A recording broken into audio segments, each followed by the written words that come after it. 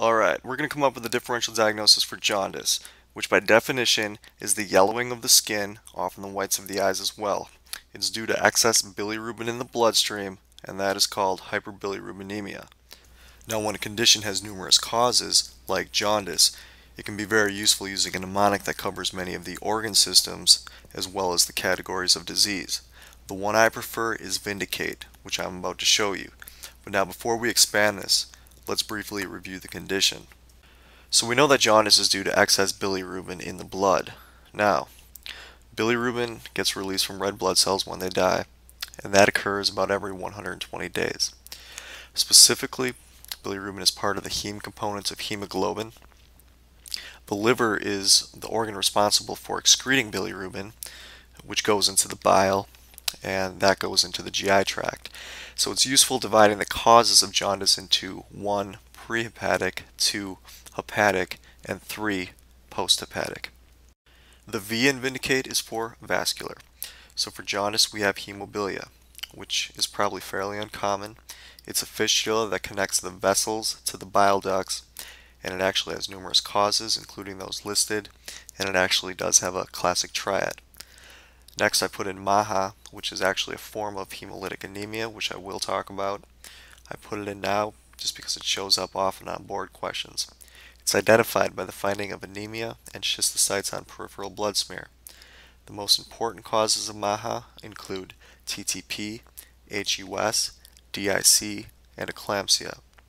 Now, when you get to hemolysis, things get a bit tricky because, as you can see, there are over 20 extrinsic causes for hemolytic anemia and over 10 intrinsic causes of anemia. But what I would suggest, rather than getting hung up at this point, is to continue using the VINDICATE mnemonic, and these things should continue to come up along the way.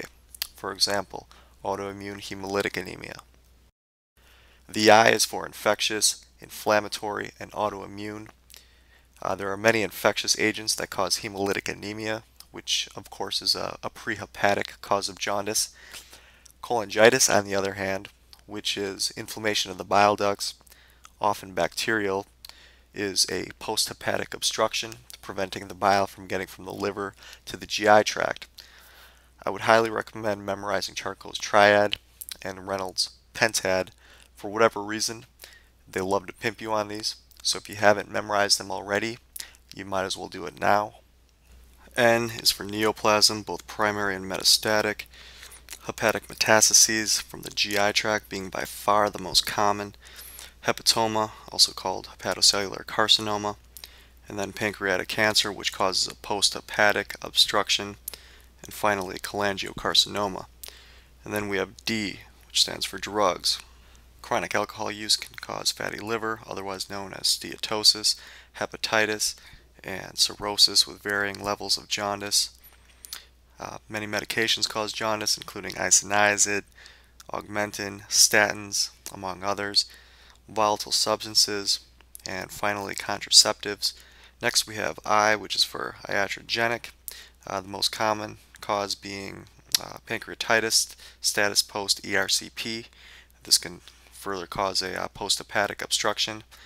And then also surgical strictures also can occur during ERCP. There are also idiopathic causes, including primary sclerosing cholangitis, which would fit that category. You may also think of PBC, which is primary biliary cirrhosis. I'm not sure if that's idiopathic, but since I don't know what causes it, to me it is idiopathic. C is for congenital, developmental, and inherited. So we have the intrinsic red blood cell disorders, starting with hereditary spherocytosis.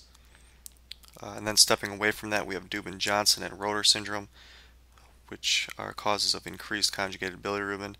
Gilbert's and Crigler-Nadger types 1 and 2, causing increased unconjugated bilirubin. Next we have biliary atresia, common in newborn infants. And finally G6PD deficiency, which is another cause of intrinsic red blood cell deficiency. And to be complete, there is sickle cell disease and thalassemias as well. The A is for anatomic. this point we're starting to see a lot of repeats because of the overlap. T is for trauma, so soft tissue injuries resulting in large hematomas. And then there is just hepatic trauma. And then finally E is for environmental exposures, which we covered, endocrine and metabolic. And hyperalimentation is the intake of excess nutrients, which is definitely different than breastfeeding jaundice, which is an exaggeration of physiologic jaundice seen in exclusively breastfed infants not getting enough breast milk.